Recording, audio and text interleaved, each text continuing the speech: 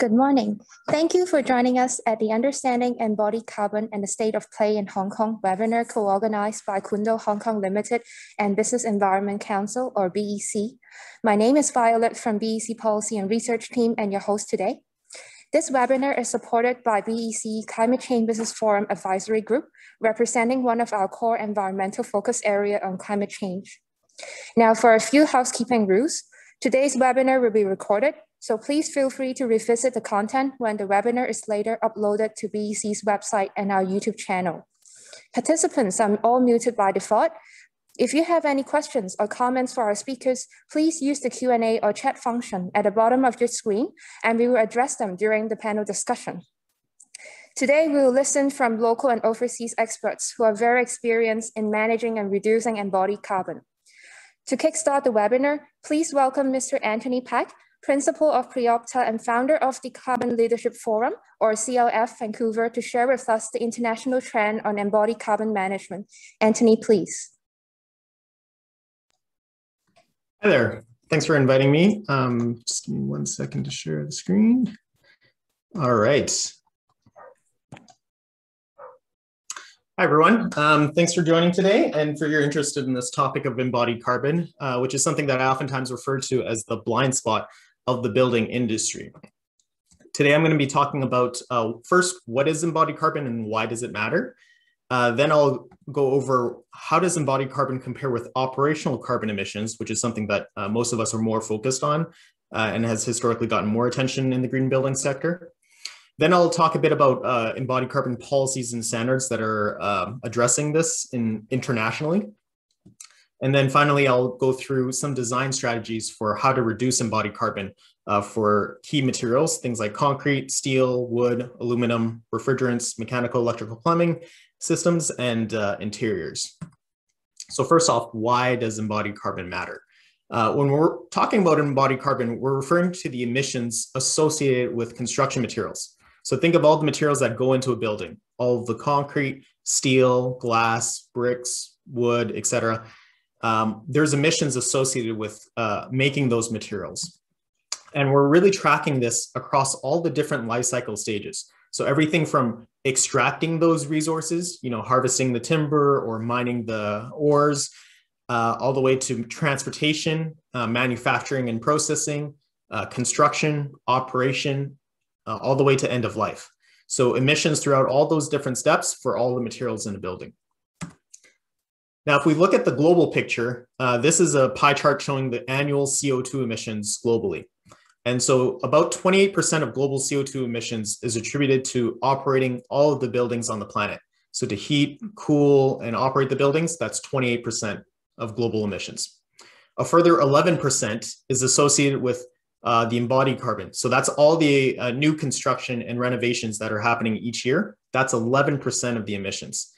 What's interesting is if you actually just look at some of the key materials that go into buildings, things like concrete, steel, and aluminum, just those three materials, they make up 22.7% of global emissions.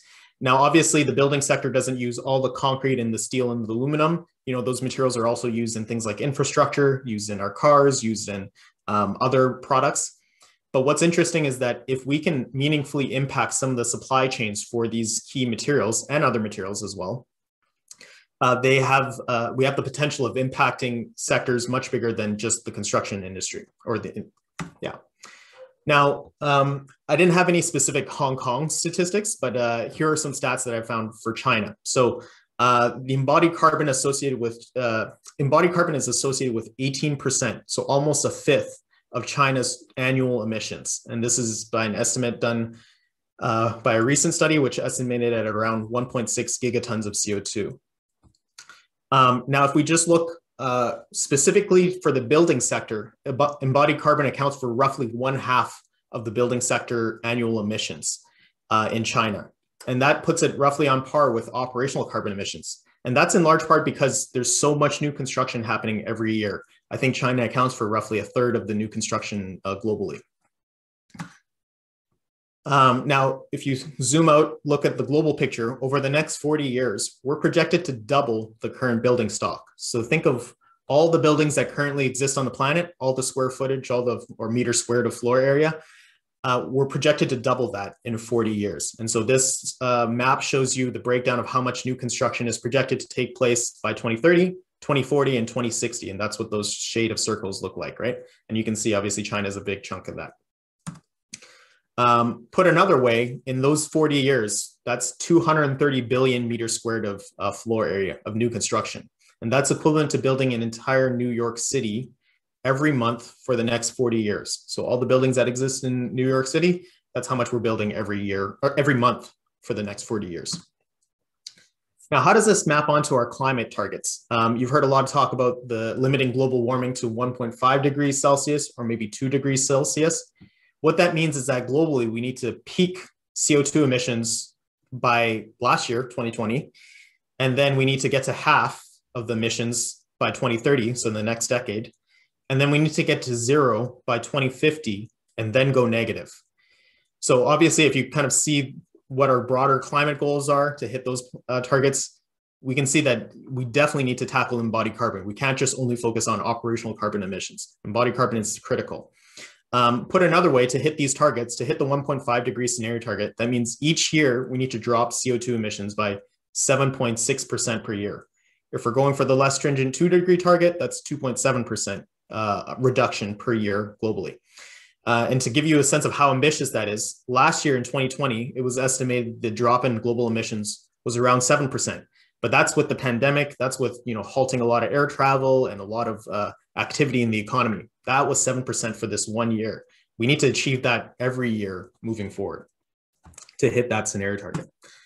So that's a sobering picture. Now let's think about, how does this actually look like on the scale of individual buildings? And so the key metric I want to look at is kilograms of CO2 equivalent per meter squared of floor area. And that's how we're going to compare embodied carbon with operational carbon emissions. This is a hypothetical picture of like emissions for a building. So let's say the building lasts for 60 years. These yellow bars show you the operational emissions. So to heat and cool and operate the building each year, there's some emissions happening every year. The red bars show you embodied carbon. So, before the building is occupied, there's a lot of concrete, steel, and other materials that go into making that building. And so there's a big pulse of emissions up front. And throughout the lifespan of the building, there may be certain elements of the building that need to be replaced or maintained. And so we account for those replacements here. And then we also account for any emissions associated with the end of life. And so to quantify embodied carbon, we use what's called life cycle assessments. And it's kind of analogous to energy modeling to quantifying operational carbon emissions during the design phase of the building. These are the formal definitions of the different life cycle stages associated when we're doing a life cycle assessment, or LCA. So module A, or stage A, that's all the emissions associated with raw material supply, so resource extraction, transportation, manufacturing and processing, and then transportation to the construction site, and then emissions at the construction site for construction and installation. So all that's called module A, and that's the upfront carbon. So that's before the building is occupied. Now, during the use phase of the building, we're looking at things like any emissions associated with maintenance, repair, refurbishments, and replacements. Replacements is probably the biggest category here. As I mentioned, if any components reach their service lifespan and they need to be replaced, we account for that. And then finally, at the end of life stage, we're looking at deconstruction and demolition, transportation, waste processing, and disposal. So when we're doing a whole building life cycle assessment, we look at both the emissions from cradle to grave, so from module A to module C. Sometimes you'll also see figures reported from module D, which is supplementary information. So it's information that we report alongside the main set of results, which are A to C. And this is looking at the benefits and loads beyond the system boundary. So any emissions or any benefits that may come from reusing the material at the end of life, or recycling them, or incinerating it for energy, for example, we account for those benefits here. So if you combine those embodied carbon emissions with the operational carbon emissions that you get from your energy modeling figures, or when the building's in operation, actually looking at your utility rates, or how much energy your building is using, those two pieces combined give you the holistic picture of the whole life carbon of your building. Now, historically, the thinking has been that operational carbon emissions are far more important than embodied carbon. But what we're seeing is that as we're designing buildings to be more energy efficient, and also as we're decarbonizing our electricity grid, the operational carbon emissions decreases over time, and the embodied carbon becomes a bigger slice of a smaller pie. So here are some specific figures that I've found for China. So there was one study done in China that was looking at 191 buildings. And you can see the ranges in embodied carbon. So this is kilograms of CO2 per meter squared. It ranged from 230 to 780, with the average being, let's call it around 500. You can see the range for residential buildings, for office buildings, and commercial buildings. And you can see for residential and office buildings, this is the average split. So you can see a lot of emissions from steel and from concrete, concrete, steel, and some of the other material categories here. To relate it to a Hong Kong example, I saw one LCA study for one Taikoo Place, and that was pegged at 575 kilograms of CO2 per meter squared. So fairly in line with these this study. We can see these ranges also correlate well with some of the global benchmark studies that have been done. So this was a study done by the Carbon Leadership Forum a couple of years ago, looking at 1,000 buildings from around the world. And you can see the very wide range, but let's say averaging around 400, 500, somewhere in that range. One-Click LCA, which is a software, one of the LCA software tool providers, they have this letter grade rating system by different building types. So for office and apartments globally.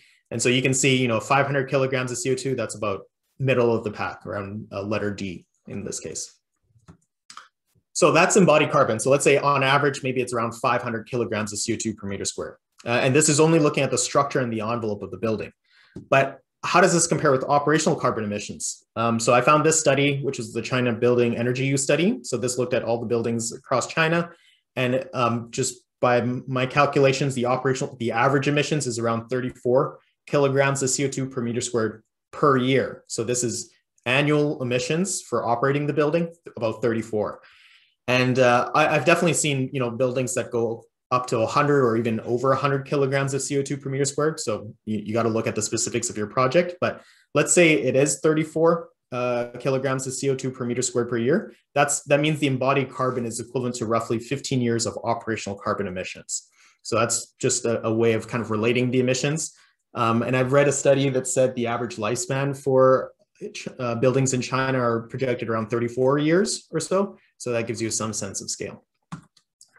One of the big factors to keep in mind is the electricity grid carbon intensity. So, how much renewables, how much fossil fuels you use in your electricity grid, it can vary significantly. So, for example, in China, the average grid carbon intensity is about 974 grams of CO2 per kilowatt hour. So this is a different metric I'm looking at per kilowatt of electricity. In Hong Kong, based on this data set, and it may be old, is around 790 grams of CO2 per kilowatt hour. I think I've seen some other estimates that are around 710. But to give you some example, like in Canada, the average is around 150. And in my province in Vancouver, British Columbia, and BC's average is around 12 because we have a lot of hydroelectricity. That's most of our electricity. So you can see there's huge ranges in electricity, and that's obviously going to affect your operational carbon emissions, but it also affects any materials, the embodied carbon associated with any materials that use a lot of electricity. So things like steel or in particular aluminum, that'll affect those emissions. So that's a high level perspective there. Now let's talk a bit about policies and standards. Globally, there are many different voluntary green building rating systems, things like LEED, or BREEAM or EDGE, or in Hong Kong, I believe the BEAM program also addresses this. And then there's also some regulatory policies as well. But this just shows you that in most regions around the world, there are some policies and standards that are addressing embodied carbon in some way. Broadly speaking, I see policies and standards tackling embodied carbon at two different levels, one at the whole building level and the other at the individual material or product level. Which is kind of tackled at through what's called environmental product declarations. And so these are just some examples. I won't get into the details here, but if you're wondering what an environmental product declaration or EPD is, this is basically like a nutrition label for a building product. So it's saying like, what's the environmental impact associated with each unit of this material? So for example, per meter cubed of concrete, what's the carbon emissions associated with this. And so these EPDs, they're third-party verified, they go through ISO standards, and it avoids greenwashing because it then gives us a basis for comparing different products on their environmental performance. And these EPDs can be both industry average and manufacturer specific or product specific. So for example, in Vancouver, we have a policy that's targeting a 40% reduction for all new buildings and construction projects. Sorry, a 40% reduction by 2030 relative to 2018 as a baseline. And so by having this policy target in place, this has gotten many of the structural engineers and architects and developers in Vancouver very focused on this topic. Other green building rating systems like LEED, they also award a certain number of LEED points based on the percentage reduction that's achieved. If you're interested in embodied carbon policies, I'd highly recommend you check out this link in this report. It's called embodiedcarbonpolicies.com. It was put on by the Carbon Neutral Cities Alliance and One Click LCA. What they did was they evaluated 52 embodied carbon policies globally. So looking at things like zoning and land use, building regulation, procurement, infrastructure, waste and circularity, municipal buildings, and financial policies. So they looked at across all these different types of policies that can address embodied carbon, what's the carbon impact, how cost effective is it, how easy is it to implement, how enforceable it is. And they also have sample policy language, and they cite specific cities if they've kind of implemented some of these policies. So it's a great resource to check out. Finally, I'm going to wrap up by talking about some of the key materials and how you can reduce emissions.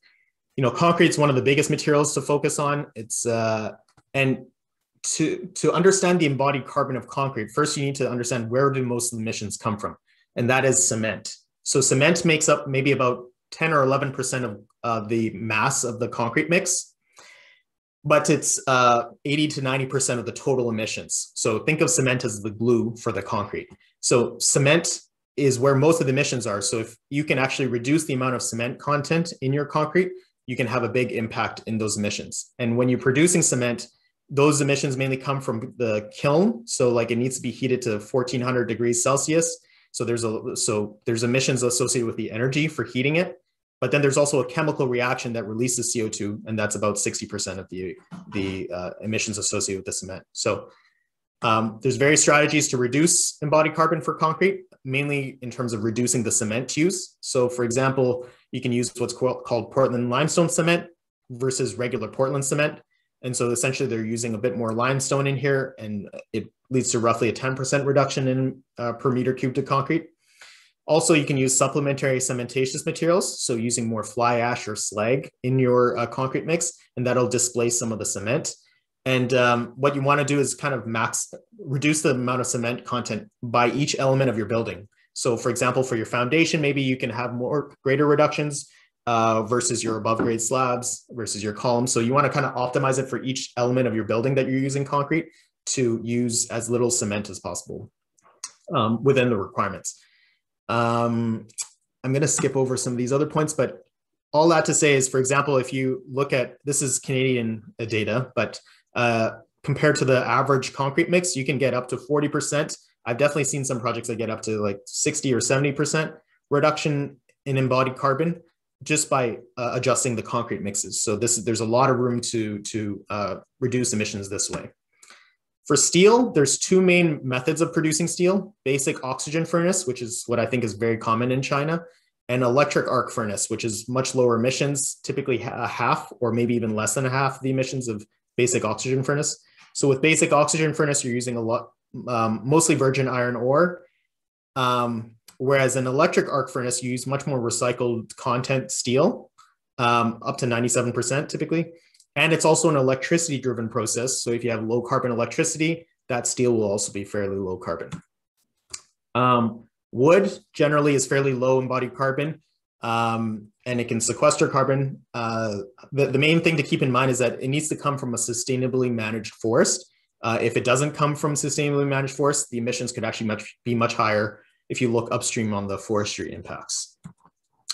Aluminum is a very highly energy intensive product. So it uses almost 10 times more electricity than steel. So definitely try to recycle the aluminum. And when you're producing the primary aluminum, try to use a low carbon electricity source for producing that primary aluminum.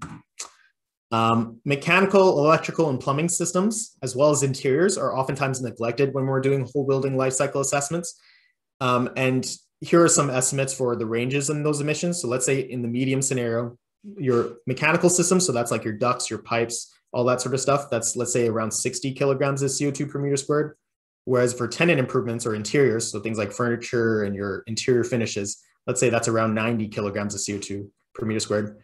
You know, these numbers may not seem extremely high, but keep in mind that you're going to, how often you're replacing it over the lifespan of the building. So let's say if they get replaced every 15 years, those numbers can add up. And so over, let's say over 60 years, the MEP and the TI, the interiors and the mechanical systems, they can potentially be even higher embodied carbon than this original structure and envelope, which is the numbers that I previously cited, which is what we typically look at when we're doing life cycle assessments.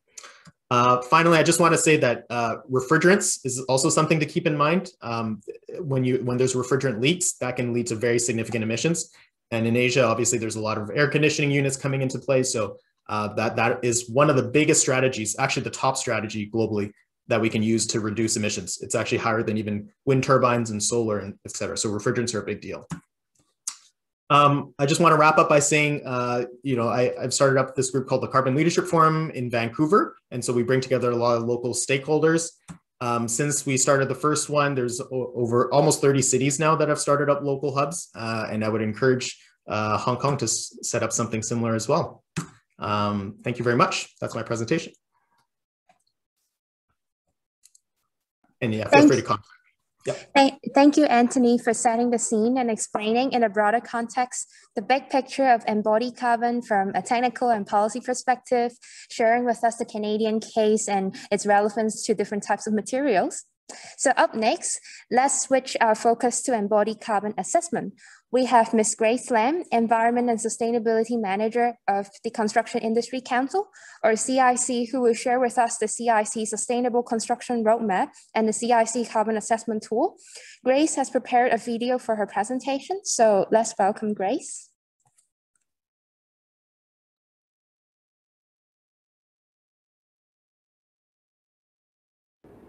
Hi, I would like to introduce the CIC Sustainable Construction Roadmap. We've launched the Sustainable Construction Award, Carbon Assessment Tool, Green Product Certification, and this year we will launch the certification scheme for green finance. All these projects will go toward the 2050 decarbonisation strategy. For the green product certification, we define the carbon emission factor for specific construction and building materials, such as concrete, reinforcement bar, and paint.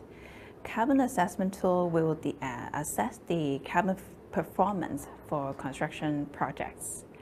For the certification scheme for green finance, we will facilitate the application of green finance in the construction industry. Next year, we'll have the Smart Waste Management plugin to digitalize the on-site waste management system. We have incentives for all these projects, such as Sustainable Construction Award, Beam Plus, and also Green Finance. The Sustainable Construction Certification Scheme for Green Finance, we target users include construction industry and its supply chain, including project owners, main contractors, subcontractors, and suppliers. The applicant will submit the sustainability performance to CIC, and we will issue certificate for green products, projects, or corporate initiatives. The Financial Institute will offer suitable financial product to successful application.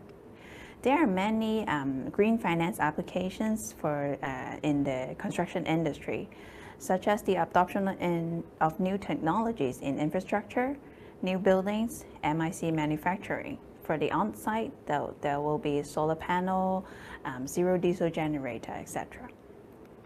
So let's come to the embodied carbons for the main focus of today. It includes the manufacture, transport, and installation of construction materials. For buildings, are responsible for 39% of global carbon emission, of which 11% is from materials and construction.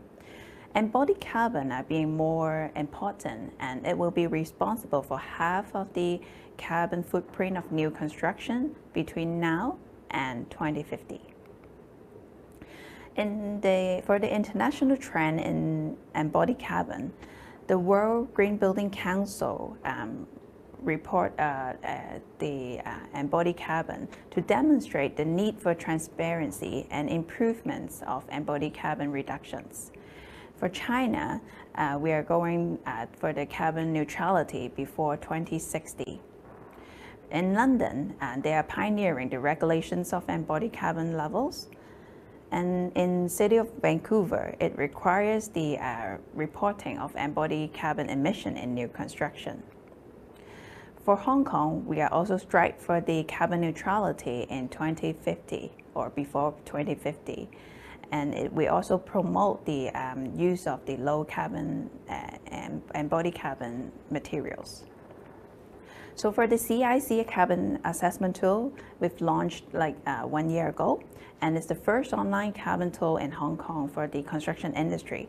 It also adapts for the new buildings and infrastructure projects.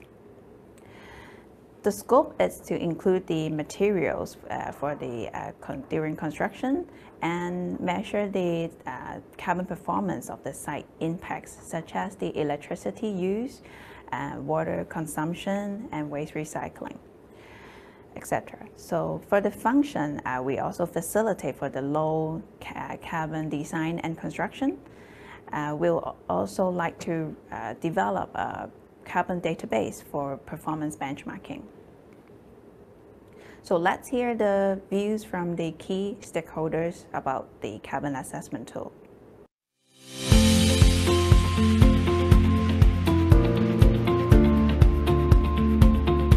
呢個工具咧係一個通用嘅報告平台啦。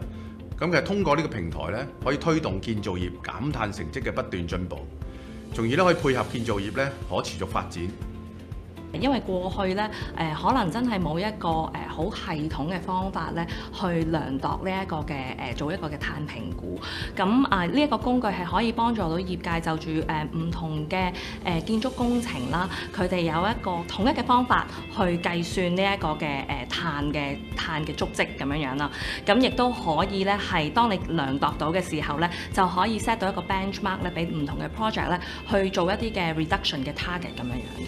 咁呢個工具咧，最主要就係可以幫助到咧，將好多大量嘅數據咧，去形象化同埋具體化咗佢啦，製造出一啲圖表咧，去協助企業咧容易啲清晰咁去制定一啲減碳嘅目標，從而提升到企業嘅競爭力嘅。作為一個承建商咧，我會喺投標啦、規劃、設計同埋施工階段咧，去運用呢套工具咧，去幫我確認一啲碳排放嘅熱點，所謂 hotspot。 而針對呢啲熱點啦，從而發展出一啲低碳嘅方案同埋採納呢啲方案。作為一個公營嘅機構，我哋市建局咧好開心可以參與到建造業議會呢個試點計劃。有咗呢個碳評估工具咧，我相信咧業界咧可以好容易咁為項目制定一啲減排嘅目標。咁當然我哋作為一個物料供應商咧，如果能夠更加支持到我哋嘅客戶，甚至乎係發展商進行依家低碳採購嘅話咧，咁呢個絕對會係一個競爭嘅優勢。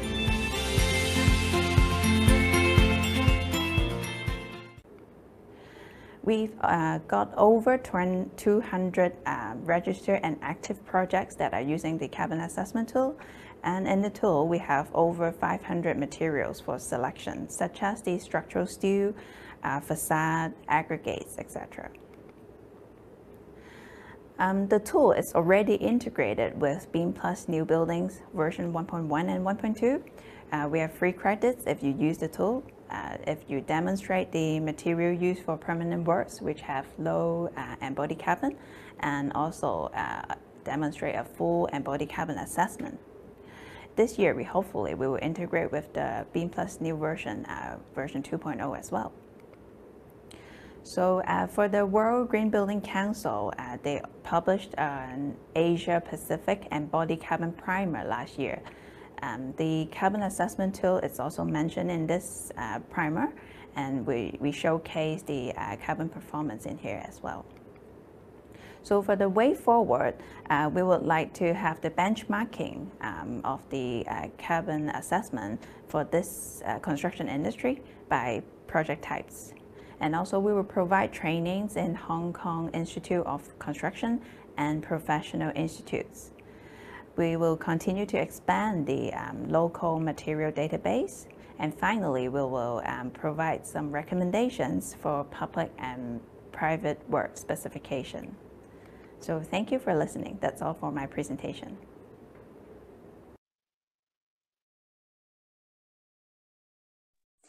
Thank you, Grace, and your sharing on the international trend of embodied carbon and how the carbon assessment tool is being adopted and utilized along the construction value chain.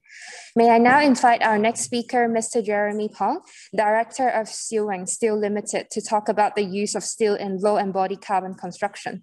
Jeremy, please.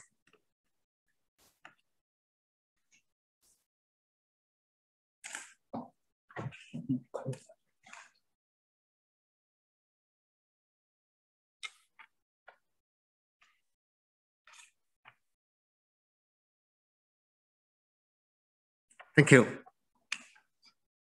Come on.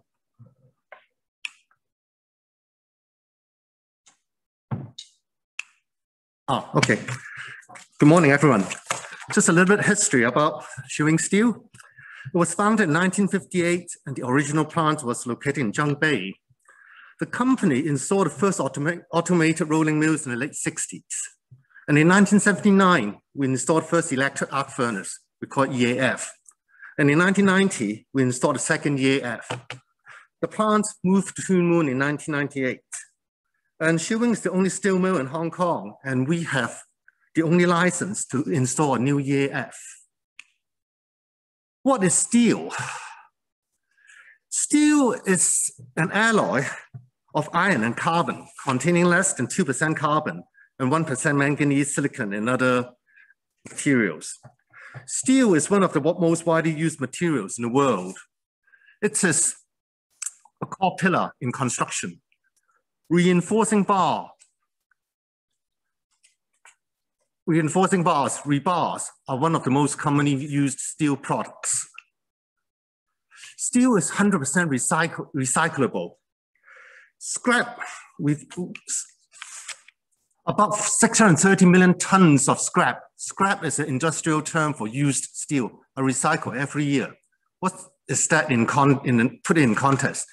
The entire aluminum industry produces 60 million tons per year. So the recycled part of the steel industry is 10 times bigger than the aluminum industry worldwide.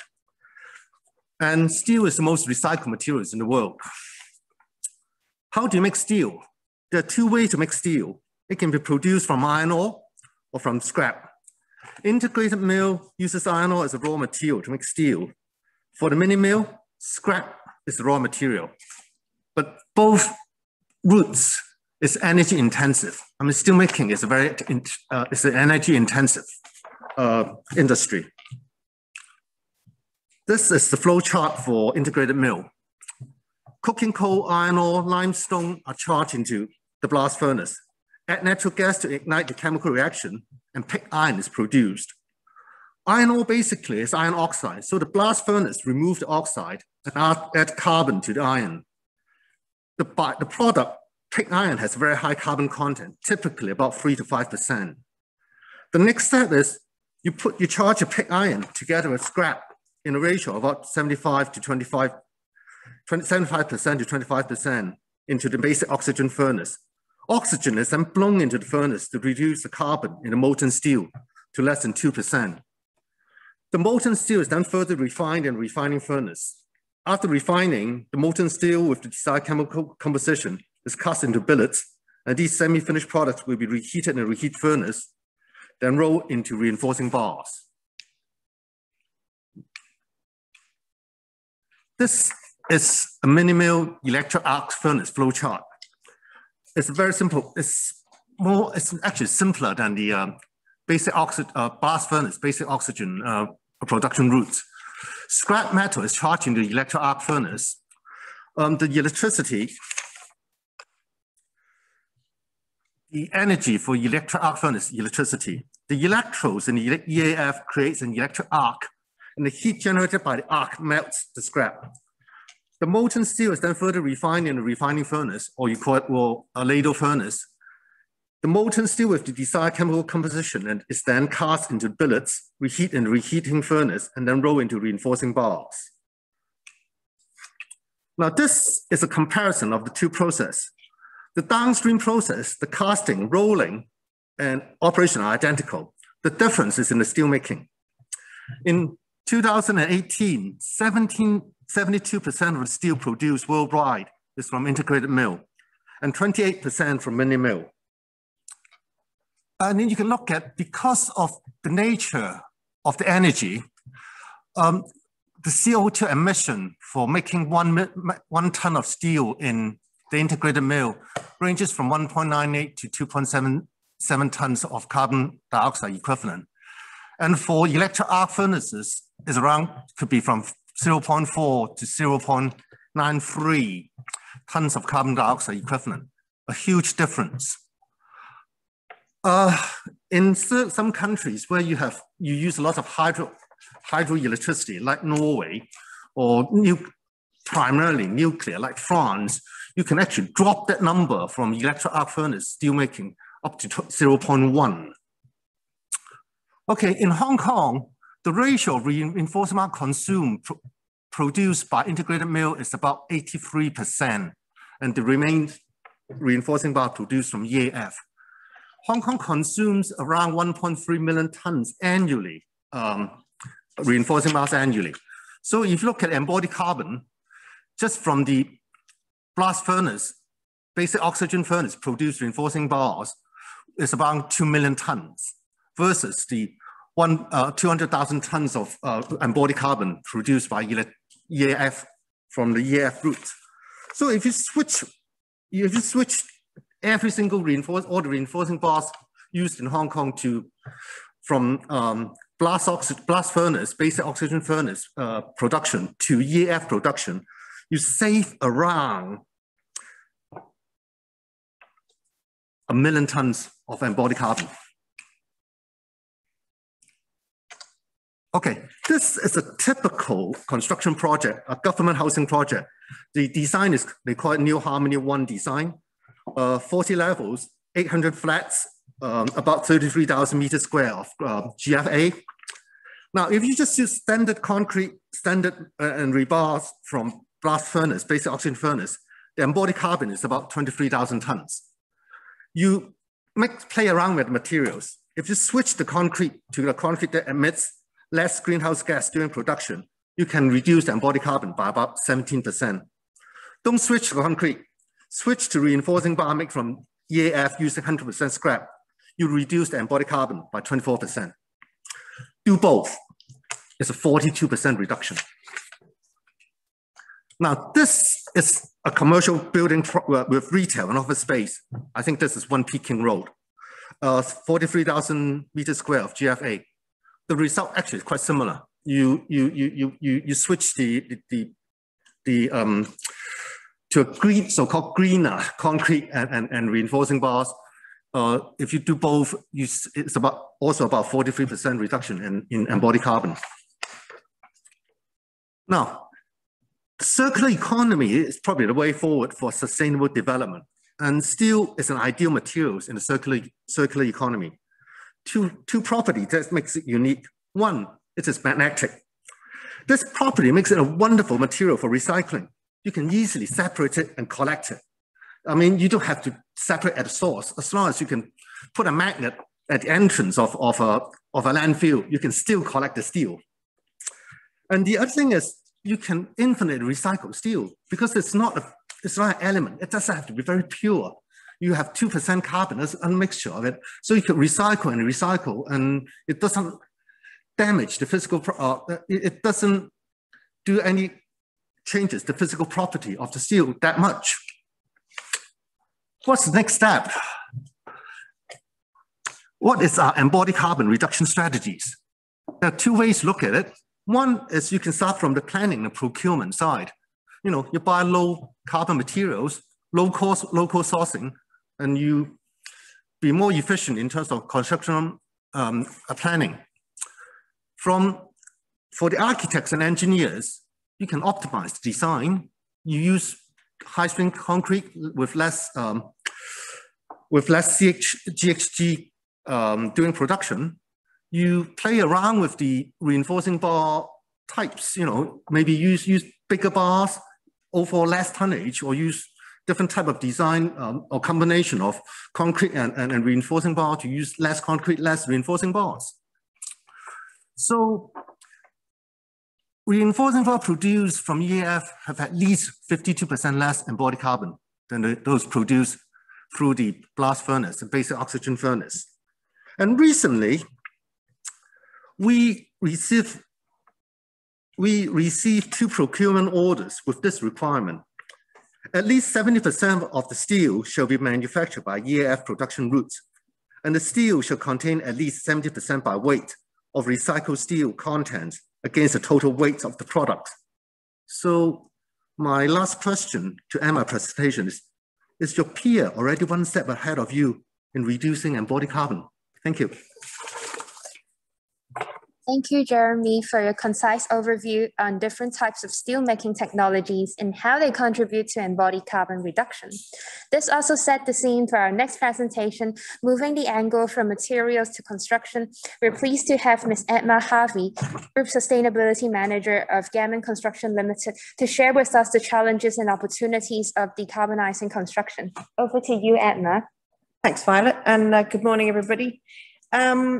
I'm just going to continue a little bit from what Jeremy was saying and just highlight some of the challenges and opportunities associated with reducing embodied carbon under the 2 topics of materials and construction activities. We know that is the key part of the upfront carbon.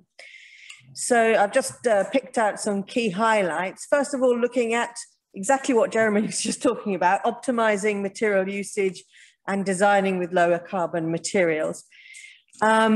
We're hoping to see that there will be more use of lower carbon design iterations at the design stage, and then looking at alternative materials in terms of lower carbon, embodied carbon materials. In terms of material efficiencies, obviously reusing existing materials is a wonderful way of using less carbon, but not always the easiest solution.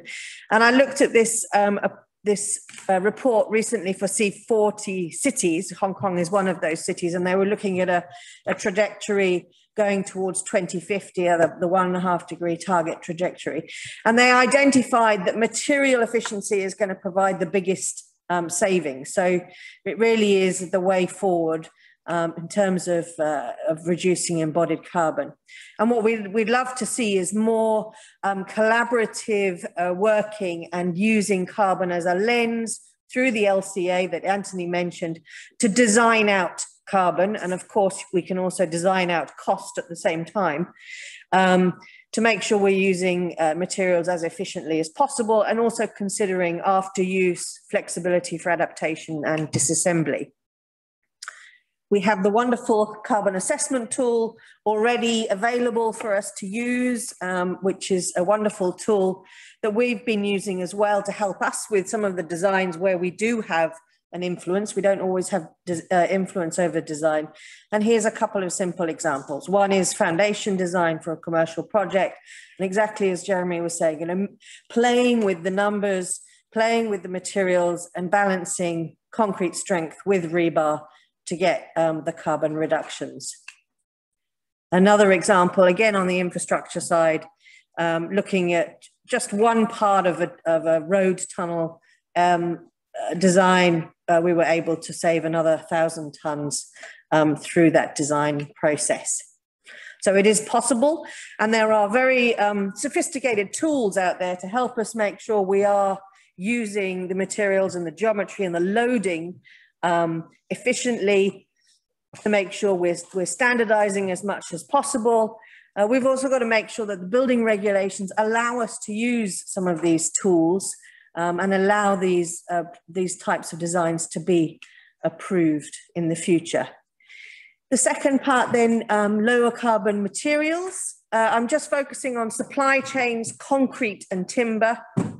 And I think the interesting part from this report in particular from the World Economic Forum looks at 8 different supply chains which are responsible for 50% of the emissions. And of course, the construction sector is there as well. And this report looked at the cost of carbon abatement. This is for the construction sector. And I think what's interesting to see here, along the bottom axis there is carbon reduction. And then on the left-hand side is the carbon cost. And it's showing that basically we could achieve 40 to 50% carbon reduction in the supply chain of the construction sector with very little or no cost. So change is needed, but the costs, the end user costs are likely to be quite low in terms of the impact on the supply chain carbon reduction. However, there is a lot of uncertainty. This is a McKinsey report for the cement industry, the decarbonisation of the cement industry. And that long blue bar there, 3/4 of the way down, is new technologies. So it's the cement industry is relying on the presence of new technologies. The UK concrete and cement industry has also identified these new technologies, and it's really relying on carbon capture usage and storage.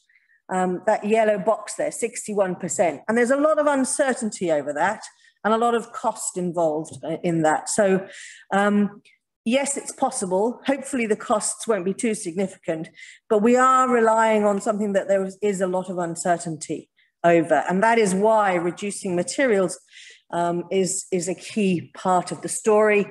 And as Jeremy mentioned, there are opportunities for reducing carbon in concretes. We can use further reductions in cementitious materials, but we've got to be able to have flexibility in specifications and regulations, and there has to be surety of supply of some of those materials like slag.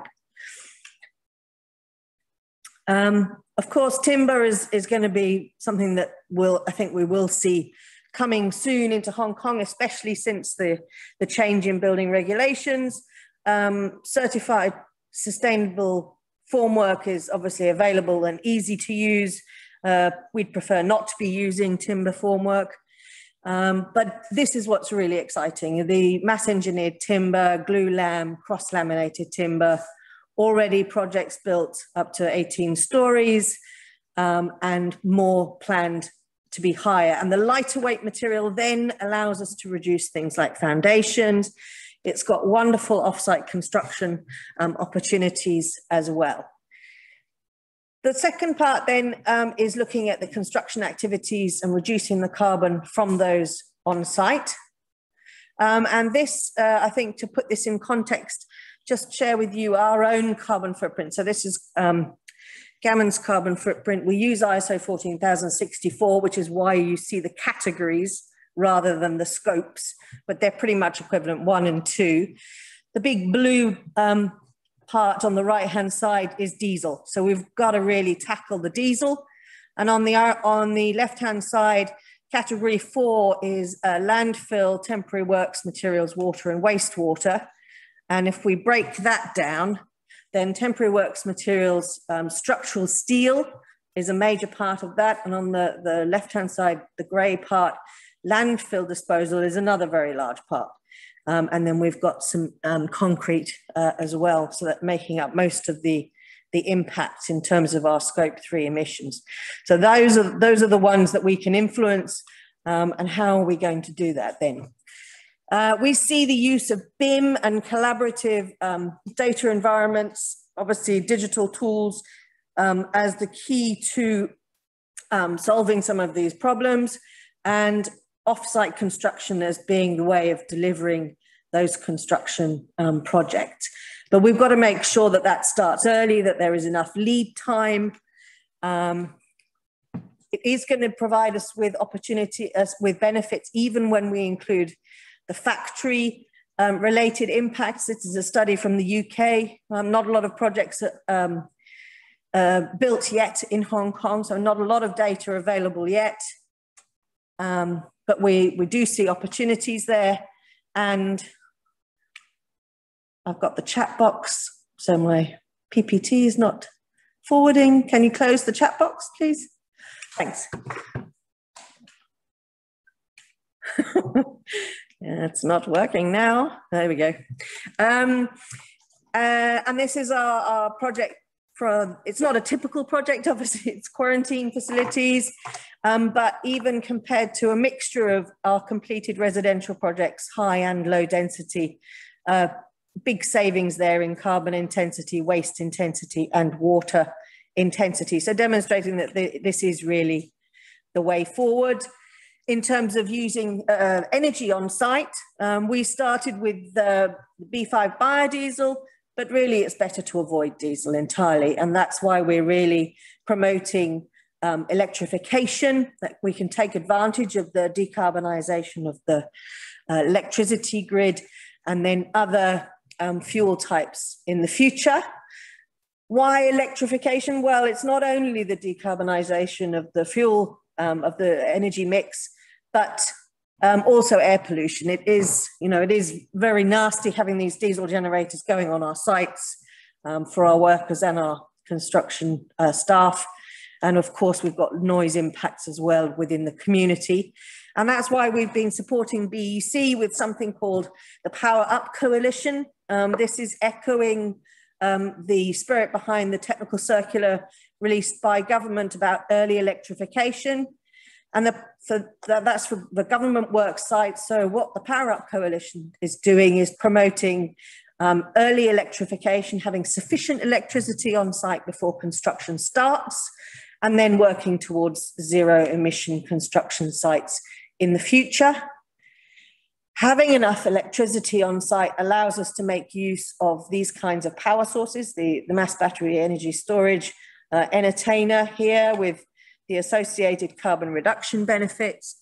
Longer term, we're keeping a close eye on the market in terms of electric plant and equipment.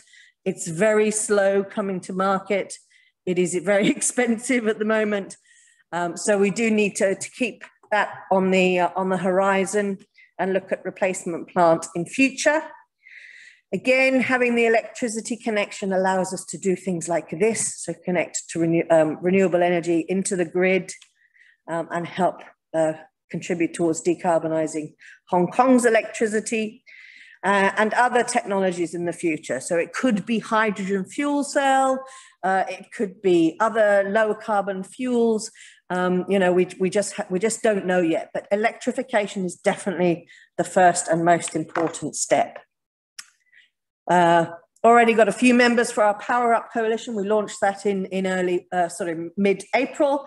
So we're really looking forward to working together, working out the most appropriate way of easily facilitating that early electrification. So to wrap up then, what are my 4 main points? We've got to reduce materials through smarter designs and collaborative efforts. We've got to identify the use of lower carbon materials. We need to be off-site as much as possible and enable that through digital tools and BIM. And then we need to have and work towards zero emission sites. Thank you very much. Thank you, Emma, for your comprehensive presentation on embodied carbon reduction strategies and the examples of how these strategies are being taken in place. So let us move on to the panel discussion, which will focus on the industrial experiences in tackling embodied carbon. Again, if you have any questions for our speakers, please feel free to type your questions using the Q&A function.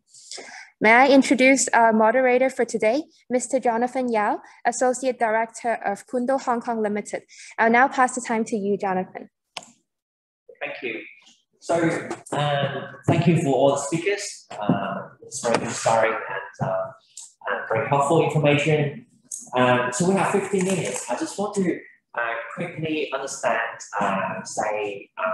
the practice internationally. So we might get some insights from Anthony, and then we can talk about some local issues in Hong Kong, and then we can move to the Q&A. We've got lots of interesting questions from our audience today.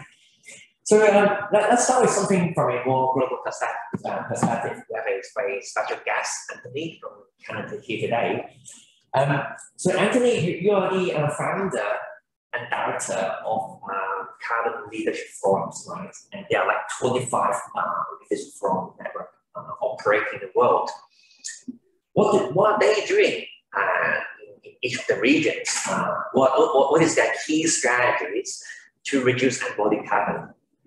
Could you share a bit more information with us? Sure. Yeah. So there's many. There's I think maybe close to 30 cities now that have started up these local carbon leadership forum hubs. And the main thing is because embodied carbon is a relatively new topic for many people in the industry, I think it's really helpful to actually have a dedicated organization to focus on like developing events, focus on this. So definitely many of the local hubs have created many events. They start off with an embodied carbon 101 type of presentation, quick overview. But once you actually get into the landscape of embodied carbon, there's so many subtopics, so many things to tackle. So many of them are focused on events. Some of them have actually created working groups as well. So maybe they're trying to advance some specific aspect, for example, policy. So like the Boston, CLF Boston has engaged a lot of the local city officials and just other stakeholders in the industry to kind of create a working group to help inform Boston's policy. In Vancouver, we're also doing some work on the policy front as well. So and sometimes there's some member-led initiatives. Sometimes some of the groups are creating case studies as well. So there's a wide range of different things that the group's doing. So it's basically lots of knowledge sharing and policy application, capital review. So that sounds really good. So embodied carbon has become a really hot topic in Hong Kong these days. I know CIC has been organizing lots of events, webinar, promoting it. Raz, could you share a bit more what is the strategy of CIC in terms of reducing embodied carbon in Hong Kong? What is the plan? Sure. Actually, the challenge that Hong Kong facing is similar to what Anthony said before. Embodied carbon is, of course, our core strategy for CIC to tackle. A few years ago, we set out the sustainable construction roadmap that we have mentioned in our introduction part. We strongly believe that both technical incentives and financial incentives come together to accelerate the decarbonisation process, including the embodied carbon. For the technical incentive, as we have mentioned, we launched our carbon assessment tools, provide a common platform for the industry to measure their carbon performance and know how to manage it. And for the second step, we will work with different professional institutions and our college to provide some regular training to build up the capability of the industry. And for the financial incentive, I think green finance is one of the topics we should focus on. As you know, the Hong Kong government announced in the recent policy address, they would want to position Hong Kong as the green finance hub in Asia. And as a construction sector is the major contributor of the GDP and also the emission in Hong Kong, and we have lots of opportunity to access green finance. What CIC is now focused on is want to build up the ecosystem of green finance so that the construction sector can easy to access. Through developing the certification scheme for green finance, we want to drive the construction stakeholder to do more low carbon construction method and use less carbon materials. In return, they can enjoy the financial benefits of green finance products such as lower interest rates and bigger loan size amount. We believe that more and more successful cases will come out from the SMEs and also the startup company of green suppliers once the certification scheme has been launched. And of course, we are also looking forward to more policy and strategic support from the government to drive wider adoption of green finance in the construction sector. So basically, CIC not only providing a tool, but also provide training and also to use green finance as a vehicle to help people to decarbonize, right? So that sounds very good.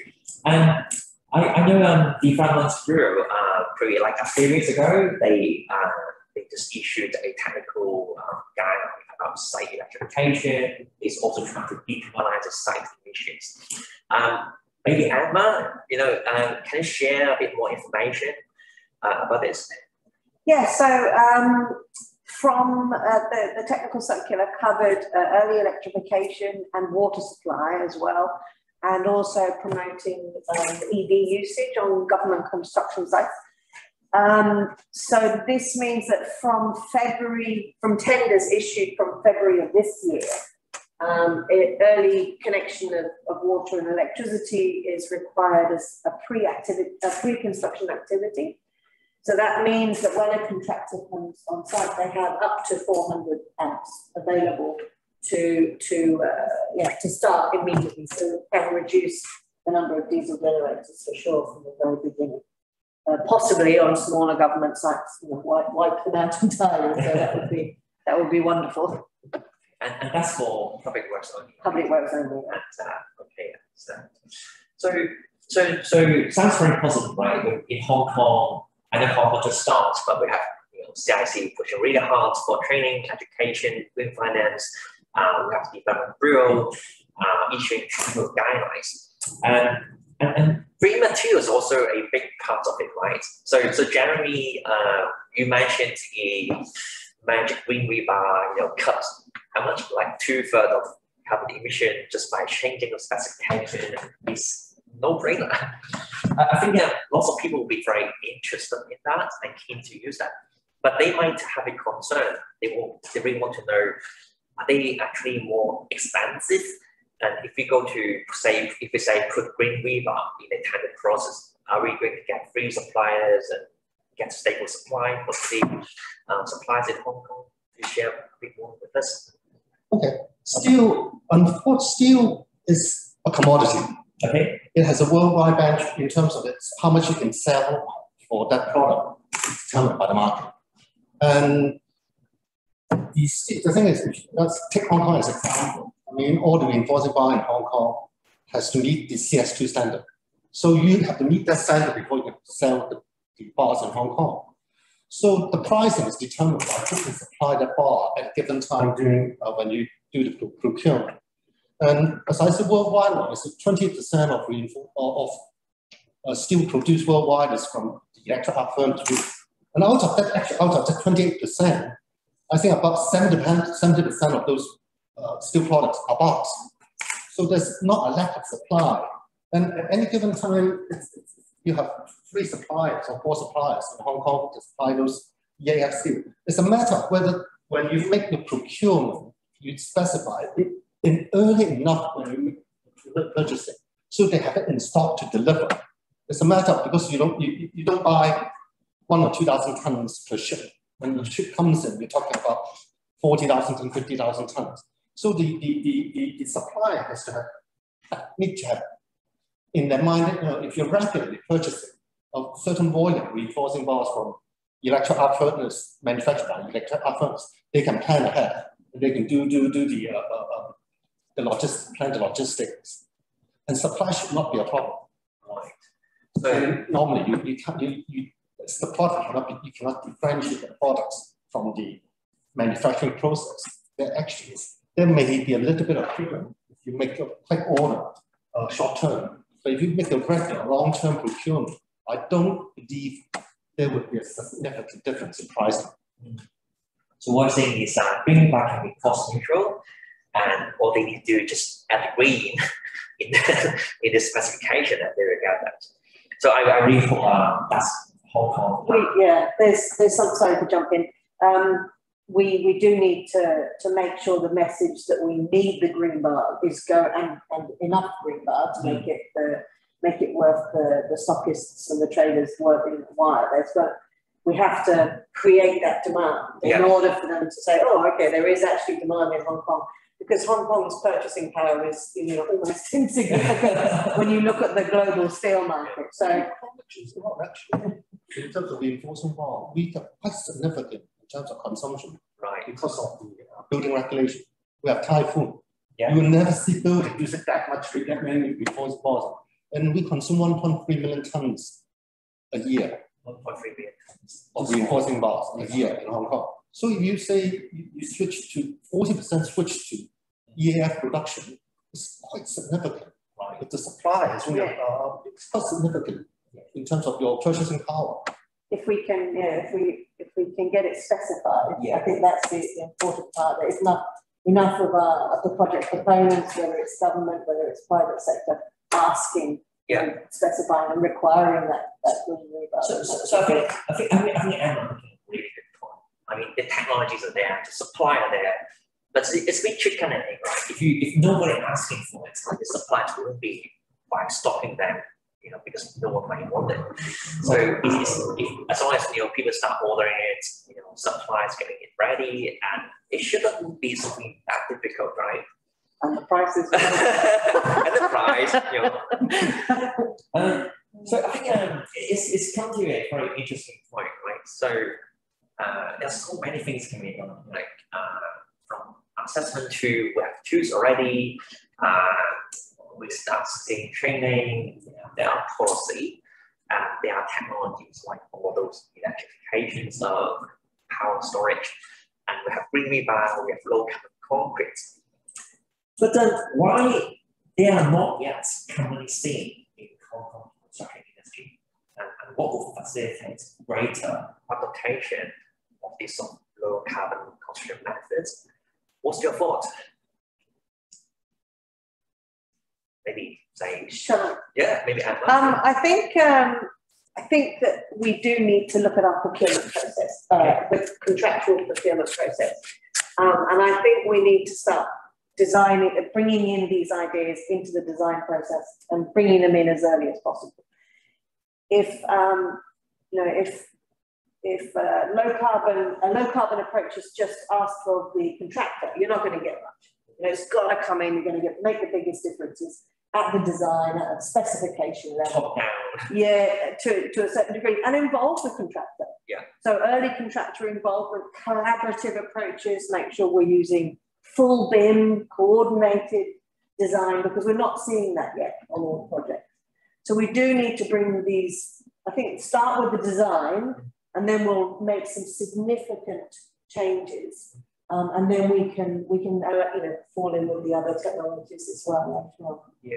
And off-site construction, there needs to be enough lead time. So you mentioned about start looking at embodied carbon since decarbonization, right? And so Rex, I got a question for you. So I know BIM society been adopting the CIC assessment tool in the BIM plus assessment, right?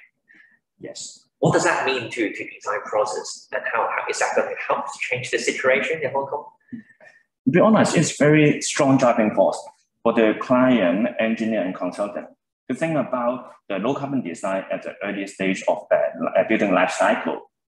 I think design optimization is a good point we can discuss. Emma and Jeremy has already given an example on that. I can give more example. We have a specific function in our carbon assessment tools for the design stage process. The user can compare two design options and identify which one is using less materials or are using same amount of material with less carbon emission or lower cost. So that is a very important decision-making process to adopt low carbon design. So I think it's a good starting point. And of course, because it's just integrate the carbon assessment tools in the BIM plus, we will work with BIM Society to provide more online training for the BIM plus BIM professional, so that they can easily adopt the CAT in their daily operation. And we can, and we heard that there are increasing number of developers has specified the use of CAT in their waste contract, and require the contractor to report the GHG emission in monthly basis. I think it's a good trend, and more developers will follow, as the Hong Kong government already mentioned that they want to achieve carbon neutrality before 2050. Yeah. I think the government can play a key role in this whole process. I mean, the biggest user, the biggest contractor in Hong Kong, actually, or the housing estate, bridges, highways, other things. If they start looking into the procurement strategy and put low embodied carbon into materials requirement into their contract, that will change the entire landscape of the material usage and consumption in Hong Kong. So I think what Jeremy, you make a really good point, and that's also actually one of the questions raised in Q&A, is that what do you think Hong Kong governments can do to drive the consideration of embodied carbon? And you've mentioned we can look at the procurement process, and Emma mentioned we can drive it from the design perspective to start with, and then work collaborative together. Anthony, you've got more experience internationally. Could you share a bit more with us what the other governments are actually doing in order to reduce carbon. Sure. I think the biggest thing would be, so what Vancouver did was, I think back in 2017, they implemented a requirement where all the new rezoning projects, which makes up about 50% of the new construction in the city, all of those rezoning projects needed to do a whole building life cycle assessment as part of their rezoning submission, which is very early in design. That's like schematic design stage, right? So just by having a disclosure requirement, not saying you need to reduce a certain amount of percentage, that already built up a lot of industry capacity by having a lot of the local design firms start looking at how to quantify and calculate this. So I would say that's the first step. Put in some requirement to require disclosure, whether it's at a municipal level or maybe it's a progressive client, an institution or a building owner, like put in that requirement to disclose first. Then the other thing is the city could potentially set a target. So give a roadmap to the industry. So for example, Vancouver, they're saying 40% reduction by 2030. So if you then give that roadmap to the industry, I've seen a lot of clients say, well, what does 40% mean? So then they're starting to think about what that looks like even right now on their projects. And so, you know, set it at disclosure first and also say, give them a roadmap for where it's going to go. And that will help the industry move. Yeah. So basically, requesting data disclosure, I expect, right? There's also one very interesting question. I think we tapped on coming to your brain from experience. There's one question asking, when it's come to quantifying the carbon saving, can we use BIM as a tool for managing embodied carbon? What's your experience, and what is there any tools available that can do it? Yeah, no, I think that's definitely, they go hand in hand together. So BIM tools are, I mean, basically when you're doing a life cycle assessment, the key piece is how much materials are you using, right? And so the BIM model can potentially provide that information. Now, mind you, sometimes that information isn't like fully there in the BIM model, depending on what stage of design you are in. So you'll need to also think about what is reflected in the model and what's not. But there are some LCA software tools like One-Click LCA and also Tally that have that. And I would encourage, CIC if potentially look at how to integrate with some of the BIM tools as well, because that would be very helpful. I think we're running out of time, but I just want to ask one last question while we have all the experts here. There's a gentleman asking a very good question. Say, what percentage of materials used in Hong Kong would have an EPD's environmental product declaration certificates? Can we have answered by material type? So anyone can help answer this question in terms of building material certificates? Is it commonly available in Hong Kong, or what's your experience in that? I've only ever come across one or two, to be honest with you. Yeah. Okay. The EPDs. Yeah. So it's not very, it's not something very. It's not common, but we do have the local CIC Green Product Certification, which does include a carbon emission factor. So, but it's not very widely used in the market yet. I think there's quite a few things like paints and sealants and a few tinners and a lot of concrete mixes from ourselves and others. And steel, not sure. Apply. Okay, there you go. So yeah, it's not covering a vast suite, and you also get things like curtain wall. It's made up a lot of different components. So it's not an easy thing to do for something like that. Yeah. But yeah, there should be more. Yeah, I think if you've got the tools, we've got the policy, and the next thing we need to look at is certified, so that really professional can make informed decision process. So we had a really good discussion, but I'm afraid I'm just caught up time. So I think I want to say thank you for all of our experts here today. And before we wrap up the Q&A session, I think I would like to have a group voting session, right? So maybe we should move our way to the front of the stage, everyone. And our cameraman, I'm sure we're getting Anthony in the screen as well, if possible. You're part of the panel. Thank you. Okay. Maybe Simon should come as well. Anyone first? But at least see Anthony's smiling face. Okay. All right. Sorry.